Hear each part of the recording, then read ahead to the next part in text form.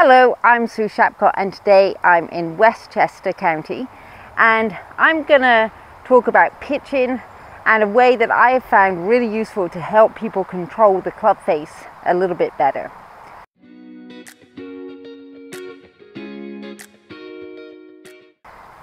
Let's start with a definition of pitching. A pitching is a high shot. So whatever club you're using, whether it's a 50, 54, 60 degree wedge, then what you're trying to do is ensure that the club face retains that loft. So you want to try to keep the club face open.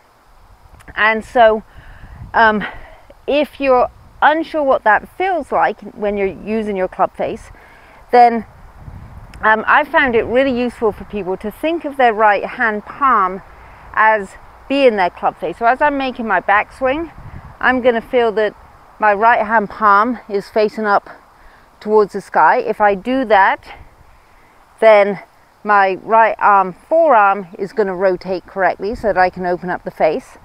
And then as I come back through impact, I'm going to imagine that my right hand palm is facing upwards as I hit the ball. Now if my right hand palm is facing upwards at impact, then the club face is also going to be open. And just thinking about what your right hand is doing through the swing, so thinking about getting the palm up and then still pointing up at impact, is going to give you the sense of holding the club face open through the shot. And if you can hold the club face open, you're going to be a lot more successful at getting the ball up in the air. Okay, let's give that a try. So I'm going to try to feel that my right hand palm is facing up on the backswing, and at impact I'm going to keep my right hand palm facing up.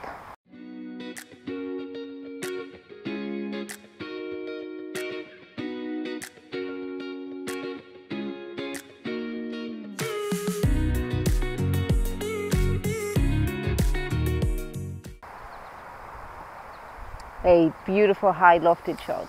Okay, give that tip a try. Check out some of our other videos and don't forget to subscribe to our YouTube channel.